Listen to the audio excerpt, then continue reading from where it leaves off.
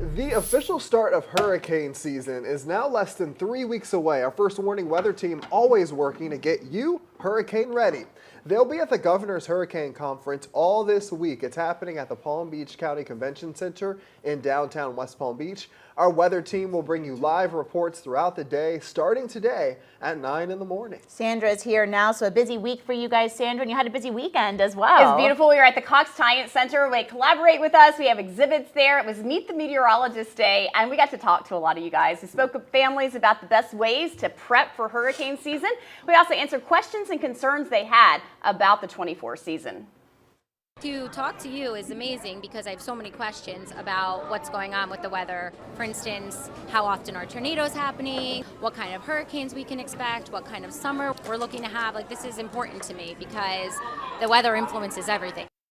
So true. Yeah. And the kids interacted with our meteorology exhibit, and they also got a better understanding, we think, of weather. They had a lot of good questions. All right.